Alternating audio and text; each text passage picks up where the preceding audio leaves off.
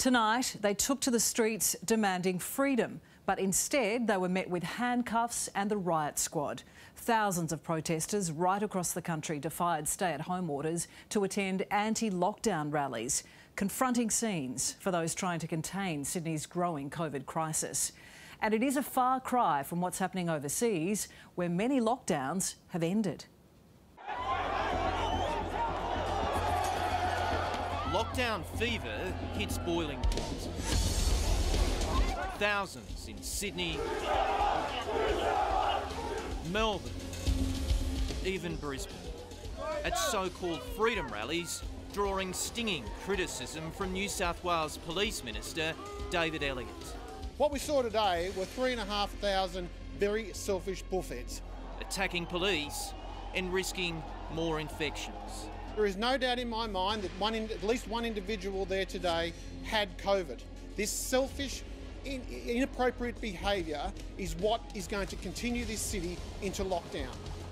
On a day when New South Wales recorded 163 new COVID cases, higher vaccine rates seen as the only way out for lockdown Australia.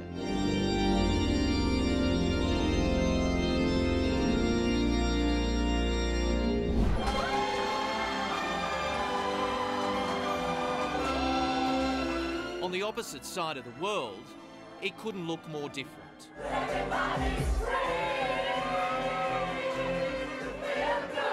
We're now travelling on a one-way road to freedom. The UK's enjoyed its first week of freedom. Free to enjoy the summer sun, the beaches, the restaurants, the clubs. The people are dancing, we're all drinking again, no social distancing. This is what life's about. Despite rising case numbers and the threat of the Delta variant, it's full steam ahead, supposedly with care. We've got to do it cautiously. We've got to remember that this virus is sadly still out there. Cases are rising. We can see the extreme contagiousness of the Delta variant. While here... How do you feel about closing? Very unhappy. Our low vaccination rate has left us in lockdown. Hi, my name's Daniela. I live in Seattle in the United States, and we're currently America's most vaccinated metro city. In Seattle, population close to 800,000, a slick and urgent rollout means 75% of people over 12 are now fully vaccinated. You can walk up to pharmacies, you can walk up to pop-up clinics in supermarket parking lots. You know, it's like you can't escape a vaccine clinic at this stage.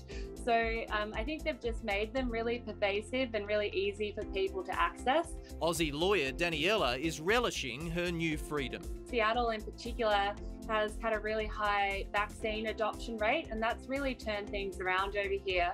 At the end of June, almost all, or if not all, of our restrictions were lifted. So we've got baseball games at the stadiums happening, we've got restaurants full capacity. Compare that to this time last year. It was really eerie over here. Seattle was one of the first hotspots in the United States, I think, together with New York. And so it was pretty scary being one of the hardest hit places. Now, I almost feel guilty talking about it to you guys over there in Australia, but certainly, you know, we're in peak summer over here and school holidays, and people are certainly going on summer vacations and travelling domestically. Her family is in Melbourne. Yeah, I can't imagine what it's been like in Melbourne to go through 5 lockdowns. My heart goes out for them every time, you know, another lockdown is introduced. I feel very lucky to be living in a city where the vast majority of the people have, taken the initiative and gone and gotten vaccinated.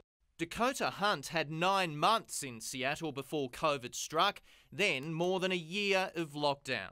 I think we actually had the first recorded case in the US. Initially, we were one of the first places to get hit, and we shut down pretty quickly.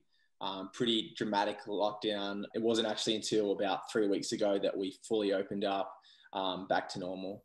He thought about trying to get home, but is pleased he didn't. Everything's opened up, full capacity restaurants, bars, cinemas, all of that. It's back to normal. The message is simple. Get the majority fully vaccinated and freedom is within reach. I think once you kind of reach critical mass of vaccinated people, then it becomes a lot easier to, justify lifting of restrictions. In Australia, I feel like until we get to that point, it's still going to be, lockdowns and trying to stay on top of things. The magic number we need to get to is 70%. Right now, just 13% of Australians are fully vaccinated. We do have a long way to go.